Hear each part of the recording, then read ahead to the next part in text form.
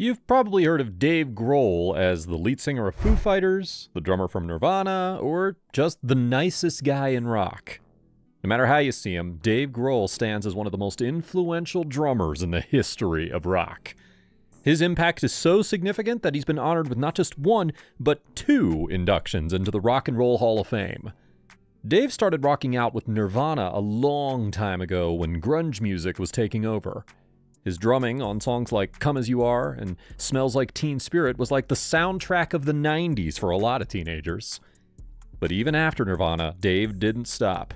He became the leader of Foo Fighters and showed everyone that he's not just a drummer, he can play guitar and sing like a rock star too. Let's take a closer look at how a teenager hitting pillows with drumsticks in his bedroom became a rock and roll icon. David Eric Grohl was born on January 14, 1969 in Warren, Ohio. Growing up, Grohl moved from Ohio to Virginia at a young age, where he lived with his mother and older sister after his parents' divorce. His passion for music developed early on, starting with guitar before transitioning to drums. By age 10, Grohl was already jamming in bands, showcasing his musical talent and love for punk rock. During high school years, Grohl was deeply involved in the punk scene, playing in bands and embracing the rebellious spirit of the genre. He dropped out in his junior year and joined Scream, a hardcore band from Washington, D.C. Grohl's time with Scream polished his skills and laid the groundwork for his future success in the music industry. The key moment came when Grohl crossed paths with Nirvana during a tour. It was backstage at a Melvins gig where he first met Kurt Cobain and Chris Novoselic in 1990. Though they didn't connect that night, Grohl's talent caught their attention when he auditioned for Nirvana later that year. His powerful drumming style and infectious energy instantly clicked with the band, leading to his inclusion as their new drummer. Living with Cobain during this period and dating Jennifer Finch from L7, Grohl experienced the insane rise of Nirvana.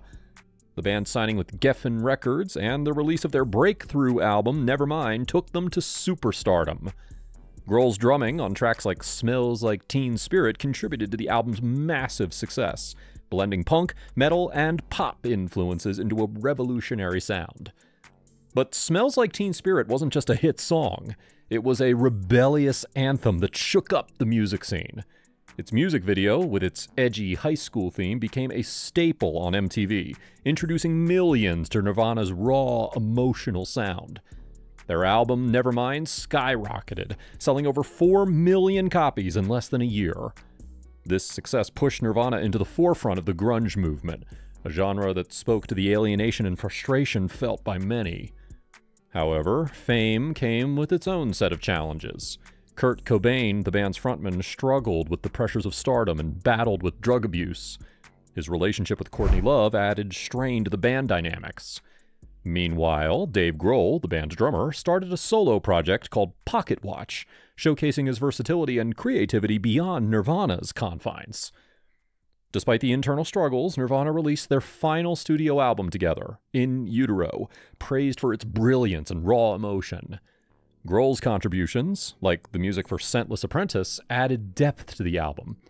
Yet, Cobain's mental health became worse, leading to a tragic turn of events. He attempted suicide during a European tour break, and ultimately took his own life on April 6, 1994. After Cobain's death, the remaining members of Nirvana won a Grammy Award for their live recording on MTV called Unplugged in New York.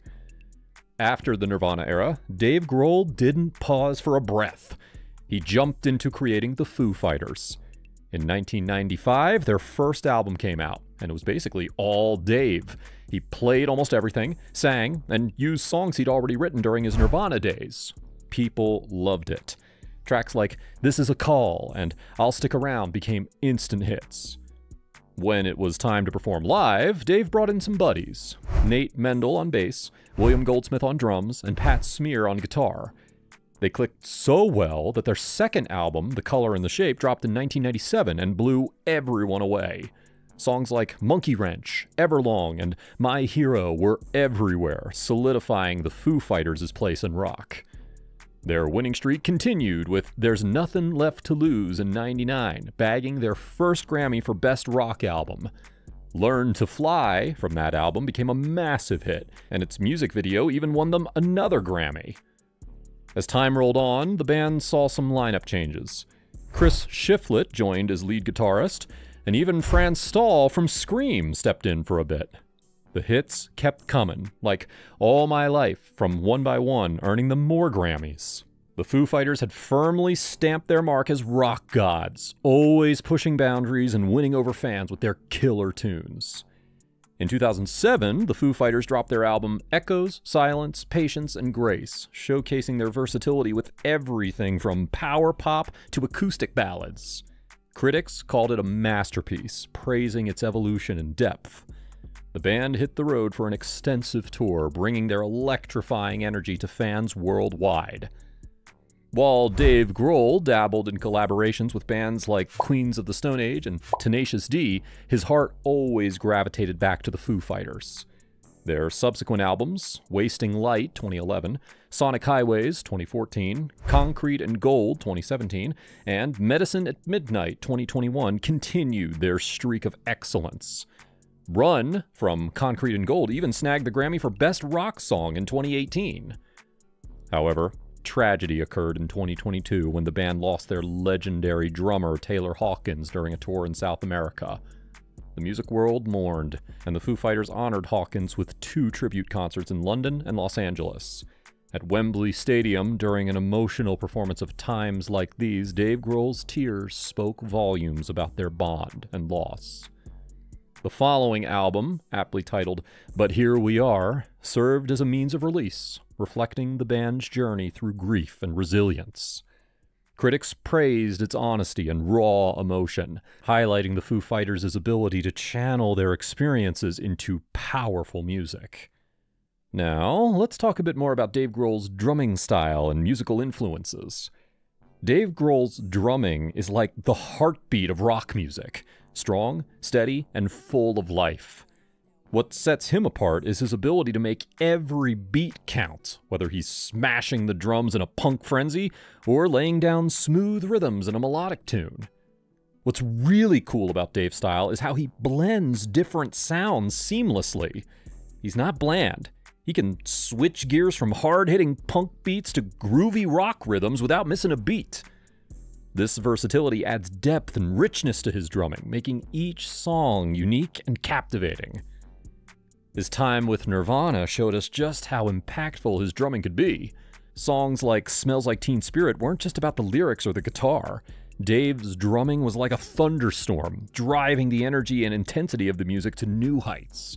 It was raw, powerful, and left a lasting impression on everyone who heard it. Even with the Foo Fighters, Dave's drumming continued to shine. Tracks like Everlong and My Hero are perfect examples of his ability to craft memorable beats that stick with you long after the song ends.